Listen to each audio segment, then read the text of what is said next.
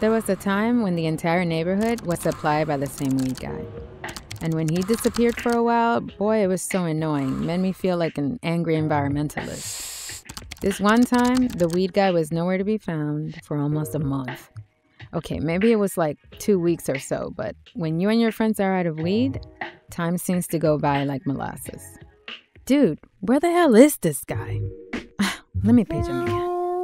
That was my 10th time or so paging him over the course of 2 weeks. Yeah, I know, it's a bit stalkerish, but weed was the only thing that helped me relax and still be productive while dealing with the stressful last semester of junior year in college. Grow your own. Is this a sign? I had a subscription to High Times magazine. They always had ads and info about growing your own weed. I never saw myself growing, but desperate times call for creativity.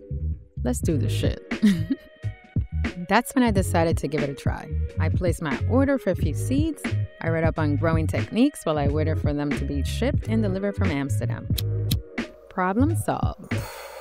As to the weed guy, his grandma had passed away in New Jersey, so he was out of town. But essentially, that's how I got into growing cannabis.